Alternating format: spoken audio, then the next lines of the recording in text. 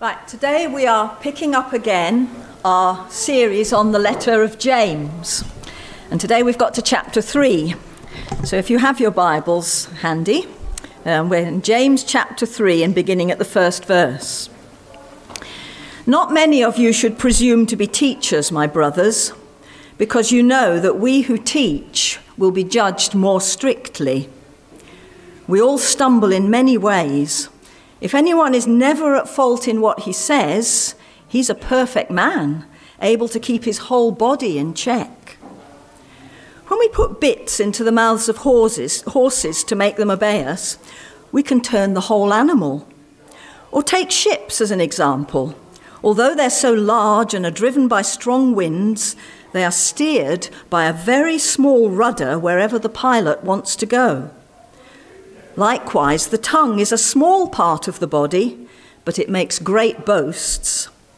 Consider what a great forest is set on fire by a small spark. The tongue also is a fire, a world of evil among the parts of the body. It corrupts the whole person, sets the whole course of his life on fire, and is itself set on fire by hell. All kinds of animals, birds, reptiles, and creatures of the sea are being tamed and have been tamed by man, but no man can tame the tongue. It's a restless evil full of deadly poison.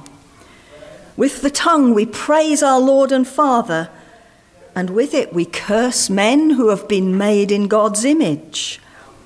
Out of the same mouth come praise and cursing. My brothers, this should not be. Can both fresh water and salt water flow from the same spring? My brothers, can a fig tree bear olives, or a grapevine bear figs? Neither can a salt spring produce fresh water. Well, you've probably got the general drift of what we're focusing on today, and the title I've been given is Words, Words, Words.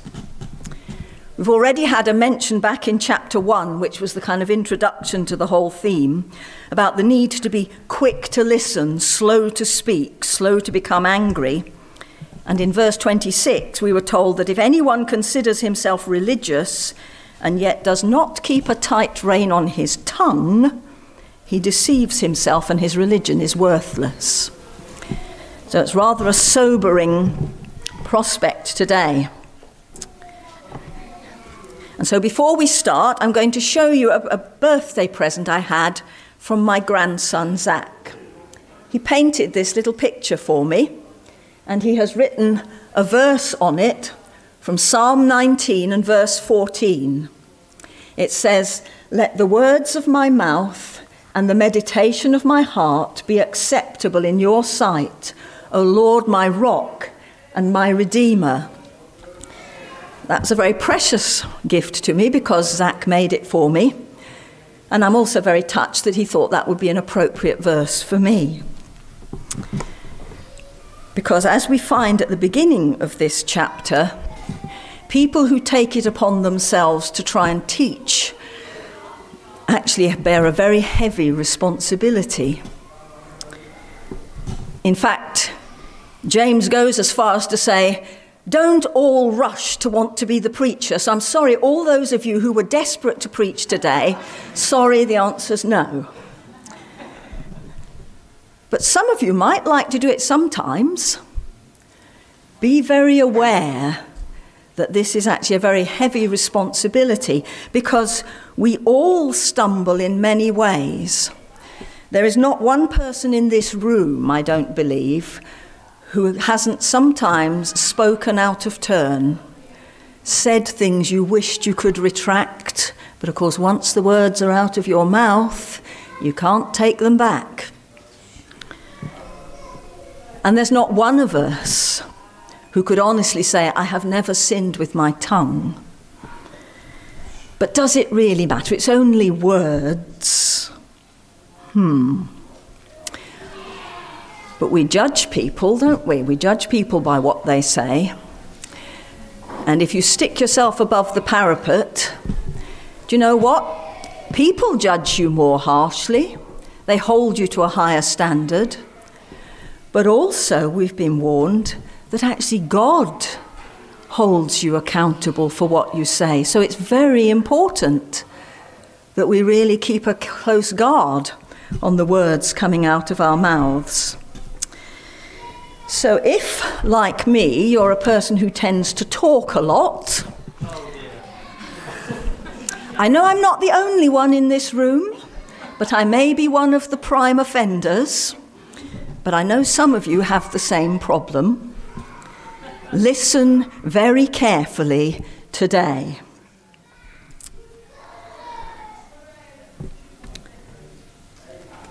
Words. Do they really matter? Do you remember that old saying? I used to be taught it as a child, and I'm sure lots of you have heard it. Sticks and stones may break my bones, but words can never hurt me. How many people know that is not true? How many of you have never ever been cut to the core by words? Or they don't produce visible bruises, like if you went with sticks and stones, but your soul can take bruises too. And sometimes the words that have gone deep inside us have done us more damage than any stone or stick. You see, words are very powerful. In fact, it was through word that God created the heavens and the earth. He spoke, and it came to be. And Jesus is described as the Word of God, the one who actually expresses the very thoughts that were in God's heart. We actually see expressed in Jesus all that God wanted to bring about. He was the agent of creation. Word is very, very powerful. And we're told by James earlier in his letter, verse 18 of chapter 1, he chose to give us birth through the word of truth, that we might be a kind of first fruits of all he created. In other words, the fact that those of us who have received Jesus as Lord and have been saved and born again and started a whole new life with him, that was done because it was through his word of truth that we've been set free, in order that we should then be a reflection of what he meant people to be. And interestingly, it was through lies, words spoken by the enemy, that everything got ruined.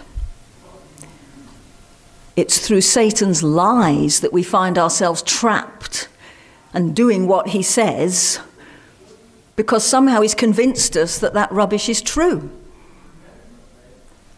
And freedom comes when we recognize the difference between truth and lies. And we stop responding to the lies that we've believed all our lives, and we begin to believe and respond to the truth that God speaks into our hearts through Jesus.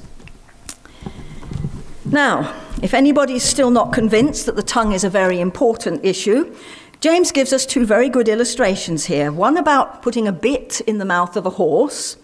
Now, for those of you who, like me, are not horse-minded people or can't ride one, but even I know that when you put the bridle on the horse, there's a bit of metal that goes in the horse's mouth, and it's attached to the reins, and the rider can pull the reins, and you steer the horse. And James tells us when we put bits into the mouths of horses to make them obey us, we can turn the whole animal. I saw a beautiful illustration of this not long ago. There was a TV program. It was all about yet one more about the royal family. And somebody was talking about the day back in 1981 at Trooping the Colour, when our late Queen was riding down the Mall and Horse Guards Parade for the Trooping of the Colour on her birthday parade. In those days, she used to do it on horseback. As she got older, she had to be brought in a carriage, but back in 1981, she was still riding. And there she was, riding down the Mall and into Horse Guards Parade, sitting side saddle, so she can't do anything, you can't do it with your knees, I don't think, if you're sitting side saddle. But she's just holding the reins with her hands. On this occasion, somebody in the crowd suddenly fired a gun 6 times. Thankfully, it was blanks. Nobody was actually hurt, although police from all sides immediately homed in and arrested the person. But they fired at the Queen as she rode by, and the horse was spooked. And if you're watching the film, you can see that actually the horse suddenly sort of it wants to bolt. And the Queen, who up till now has been sitting just gently steering her horse, because she was a great horsewoman, suddenly she has to tighten those reins and hold it. But do you know what? That horse didn't bolt, because she pulled on the bit with the bridle, and the horse calmed down, and both the Queen and the horse, whose name was Burmese apparently, continued as if nothing had happened, and the whole event went forward as planned. When you've got a good bit in the mouth of the horse, and you have somebody riding who's in control of that, disaster can be averted, and normal life can continue, and normal direction. Because if you can control the tongue, you can control your whole body, he says. He uses another illustration, a ship's rudder, for those of you who are into sailing. And of course, in James's day, all the ships were sailing ships. A great big thing with big sails, and it catches the wind, and the wind can drive it about. But sitting at the back, near the tiller, the rudder, is one person who turns this small bit of wood at the back of the ship, and that directs its course. Again, a small thing, but it can direct something much bigger and more powerful.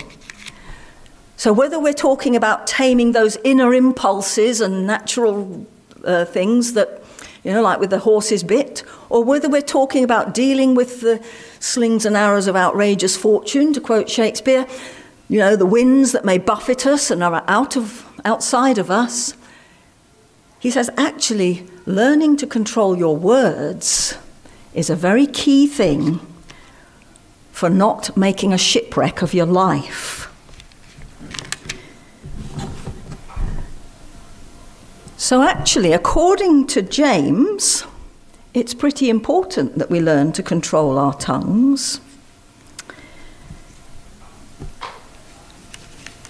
And in fact, we are warned by Jesus himself. In Luke 6:45, you'll find that actually one day, Luke 6:45, it tells us, out of the overflow of the heart, the mouth speaks. That's it. And then in Matthew chapter 12 and verse 36, he tells us something here. But I tell you that men will have to give account on the day of judgment for every careless word they have spoken. For by your words you will be acquitted, and by your words you will be condemned. It's not just the big actions, and it's not just the big sermons. Obviously I have to be very careful because I do a lot of talking. But actually all of us are called to account ultimately for everything we've done and everything we've said. Now that should be a sobering thought. Because, as James says here, consider what a great forest is set on fire by a small spark. The tongue also is a fire, a world of evil among the parts of the body, corrupting the whole person, setting the whole course of his life on fire, and itself set on fire by hell. That's pretty scary.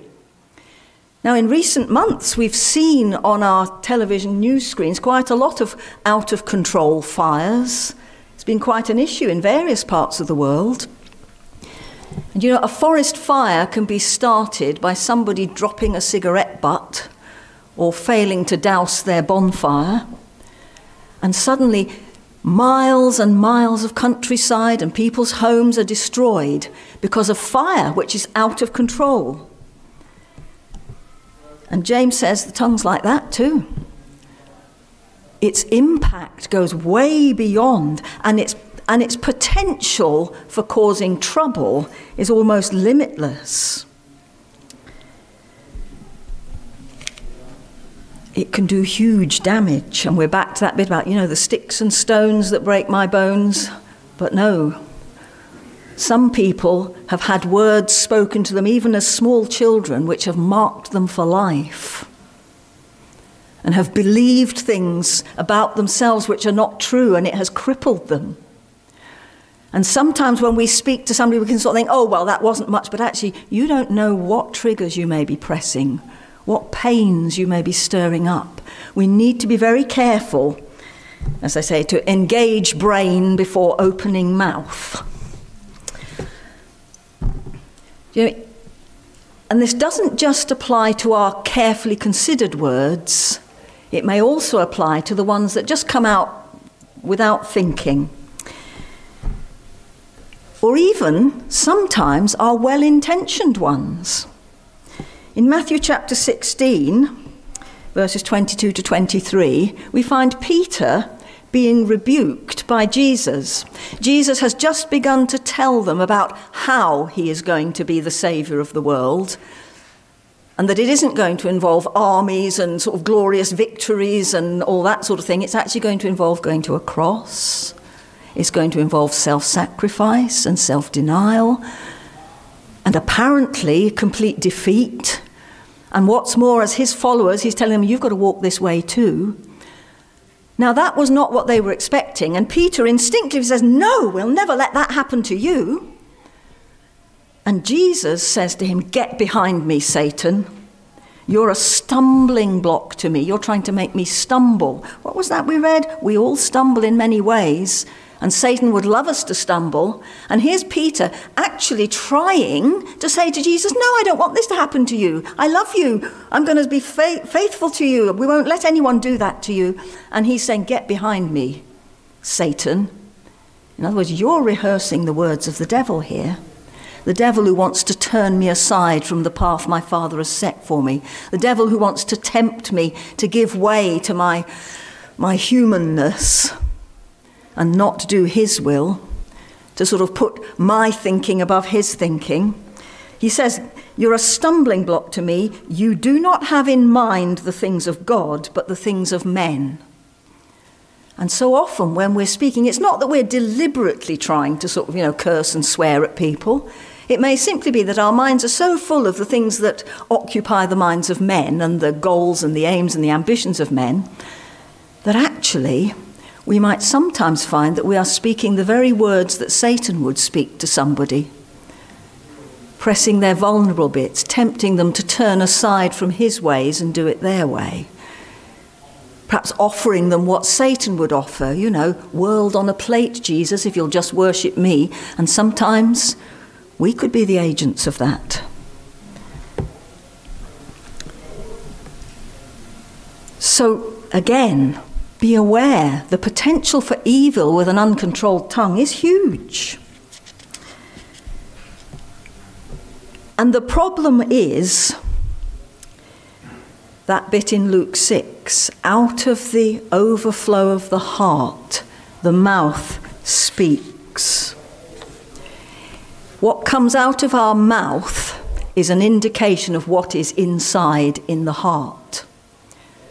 And unless you have a totally purified, finished, sanctified heart, you're going to need to keep a bridle on that tongue.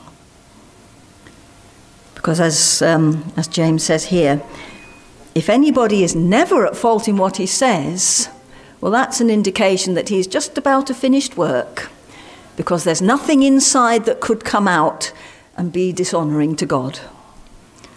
Because, you do know, don't you, that whatever pressure you put on somebody, nothing will come out that isn't in there. So if out of your mouth comes lies, cursing, slander, unpleasantness, bitchiness, gossip, and all the rest of it, if that comes out, it's because that's the sort of stuff that's going on somewhere in your heart. And oops, in an unguarded moment, out it came. Or maybe sometimes I wasn't even unguarded. I was actually about to indulge myself. We're going back to the beginning of James' letter in a moment. What can we do?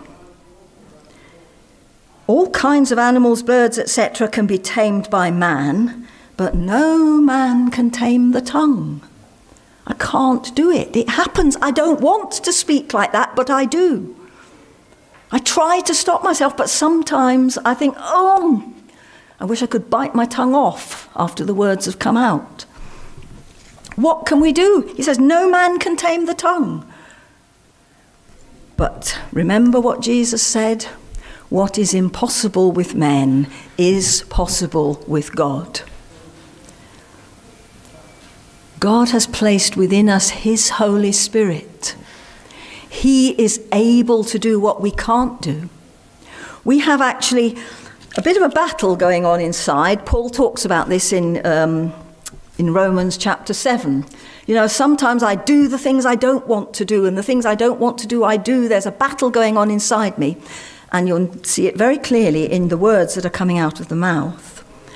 What can we do, he says? Actually, he says, remember, we don't have to live according to the promptings of our flesh. We can live by the Spirit. These two are at war with each other. Now, just to explain, the word flesh doesn't mean there's something wrong with your body. Flesh just means what I am, just by nature. And of course, flesh is fallen. Flesh is impacted by evil at every point. And so when I'm just doing what comes naturally, whether I'm behaving well or badly, I'm just doing what comes naturally. There's nothing miraculous about that. But when we are born again of the Spirit of God and the Holy Spirit dwells in us, we can actually choose to be governed by him. Again, we've got a different rider now. Going back to that picture of the Queen riding her horse, Burmese, she was in total control while the horse was behaving. And the minute the horse was spooked by the gunman and nearly went, she was in control and stopped him. If he'd had a different rider, it might have been a different outcome. So think of ourselves like this. When the Holy Spirit is the rider, and it is him who is governing us, we can control our tongues if we choose to, if we want to. That's the key thing. What do I want to do? And sometimes in that brief moment, what I want to do is vent my fury or let out my frustration. Or maybe if you're really sort of got a wicked heart, you want to deceive somebody for your own ends. You want to con them. I hope we haven't got anybody here like that today, but let's face it, you've all had those phone calls by people who want to empty your bank accounts, and they come with all these persuasive words. And the power to tame our tongues is not in our strength or our wisdom, but in yielding to the Holy Spirit, rather than to what we would naturally do. And that is a choice we can make. We can choose to use our tongues well. See what James says a bit further on. Oh, sorry, I've missed something. I want to go back just to chapter 1 and verse 19 again, when he says that bit. Take note of this. Everyone should be quick to listen, slow to speak, slow to become angry. For man's anger does not bring about God's righteousness, or the righteous life that God desires here. You can see the progression, can't you? We need to learn, first of all, to zip the lip, to keep quiet, to listen, so that we're not just going off half-cocked, as it were. We're not just responding to the trigger, we're thinking before we speak. That's why that bit about, the meditation of my heart is so important. Because if the meditation of my heart has been checked, then what comes out should be reflecting that. So he says, be quick to listen. Hear the other side. Take on board. Think about what you're saying. Slow to speak, so it doesn't just come blurting out before I've even had a chance to think. What David says in Psalm 141, set a guard over my mouth, O Lord. Keep watch over the door of my lips.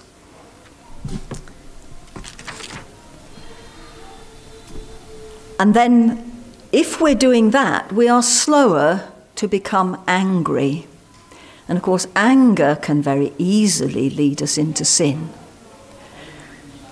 We move on in James now to verse 9, where he talks about if your tongue is not controlled, your life will be inconsistent.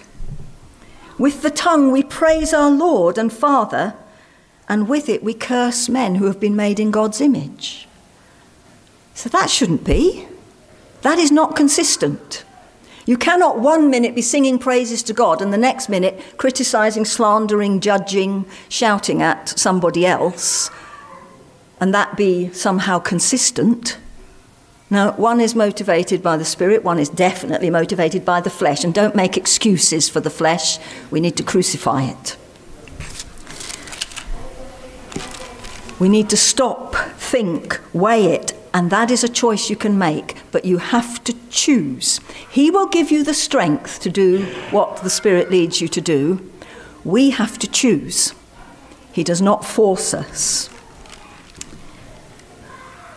And so actually, learning to keep quiet for a bit, to think before we speak, is also how we prevent that flame of anger setting off a forest fire.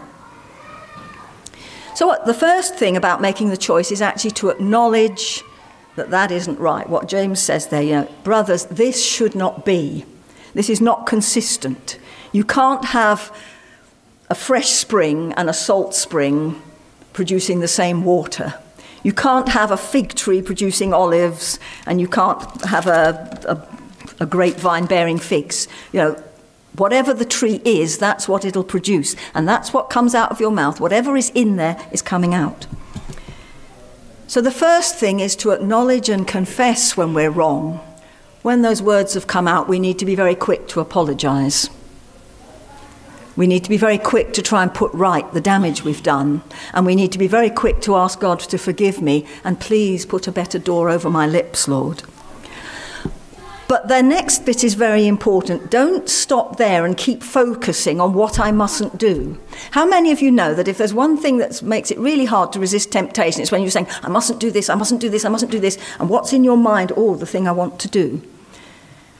If I'm walking past the donuts and I'm sort of thinking, no, I mustn't have one of those, I don't want to get fat, I don't want to eat that, it's not healthy, it won't be good.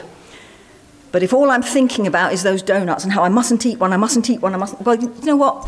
A lot better if you kind of put the donuts out of sight and start focusing on the stuff that's good. And the same principle goes when it comes to this business about taming our tongue. We can't do it in our own strength.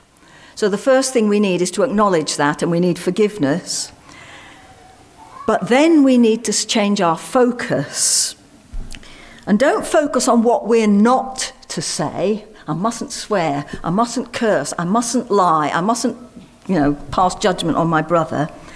Don't focus on not saying things, but choose to speak in a way that will bless and build up others. Doesn't mean not challenging. Sometimes the way you build somebody up is actually by challenging them, but in a loving and godly way, not with a load of cursing and swearing. If we choose to think, what can I say that will bless somebody? How can I encourage that person? How can I comfort them? How can I build them up? How can I help them to grow in their faith? If that's our whole focus, as you choose that, you'll begin to find that those are the things your heart is beginning to focus on. And the more your heart begins to focus on those, the more it'll come out in your mouth, and gradually you'll find you're getting in control. So the starting point is with the choice. It's the relying on his strength, and it's actually choosing to walk his way and to speak his way. In other words, as James says here, go back to the source. Become what you are. Any man who is in Christ is a new creation. The old has gone, the new has come. It's all there. You just have to give expression to that.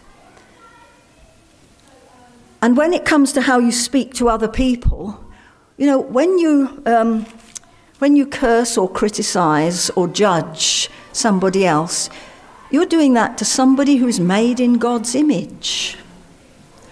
Learn to respect the image of God in other people. Even if they're not a very perfect expression of it sometimes, well, nor am I. But learn to respect that. That is a person who's made in God's image. I need to be building them up, not tearing them down.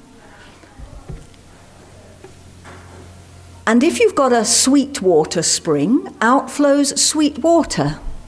Don't let it be contaminated by a spring of salty water, because you know, the salty water doesn't become sweet, it's the sweet water becomes salty. The corrupt spring actually corrupts the good spring. So actually we need to think, I'm looking to let Jesus be in control of everything that's coming out from me. Let him deal with the heart, and what comes out of the mouth will be sorted. Because basically, a loving heart will produce loving speech. A bitter heart will produce bitter speech, and we'll be focusing all the time on other people's faults and how they've hurt me, and self-pity will be sort of making me feel like I'm justified in doing that. But no, out of the overflow of my heart, let it be the spring of the Holy Spirit. Jesus said, he who believes in me, out of his heart, out of his innermost being, will flow springs of living water. And this he said about the Holy Spirit, who was going to be given to those who believed in him. So, let me come back to the picture that my grandson drew for me, or well, painted for me, sorry. That was my 70th birthday present from Zach. Let the words of my mouth and the meditation of my heart be acceptable in your sight, O Lord, my rock and redeemer. In other words, just remember, every word we speak, he hears. And according to Jesus himself, one day we will be called to account for every word we speak, even every careless word. So if you remember that he's listening, how many of you know that sometimes people's speech changes according to who's listening? Tell you what, it's one of the things, yeah, if you're a preacher or you're known to be a clergyman of some description, do you know some people will curb their language when you're around, not because you've told them to, they just do. Or they'll go, "Ooh, sorry, vicar," that sort of thing. If you remember that Jesus is there, what difference would it make to how much control you keep over your tongue? And how much more quickly would we become those perfect people who, by controlling their words, learn to control their whole life and behaviour?